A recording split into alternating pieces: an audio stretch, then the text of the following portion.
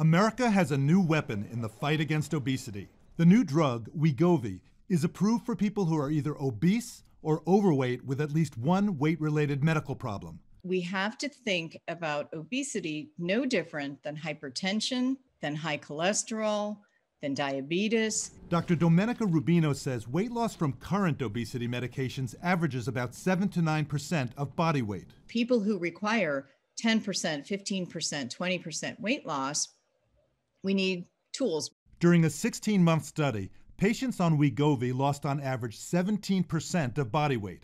Side effects included diarrhea and nausea, which usually resolved as the dose was slowly increased.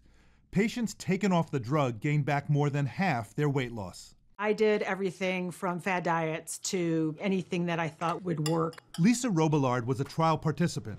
She lost 63 pounds. I wasn't hungry between meals, which was just unheard of for me. I was fuller quicker, and cravings that I had disappeared. Wegovy is similar to the diabetes drug Ozempic, which is already being prescribed off-label for weight loss.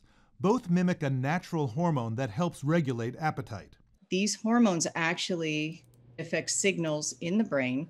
It really just doesn't come down to willpower. It's much more complicated. This physiology is very strong, and it is not your fault.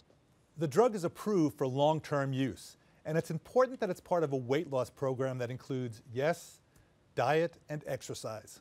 Dr. John LaPook, CBS News, New York.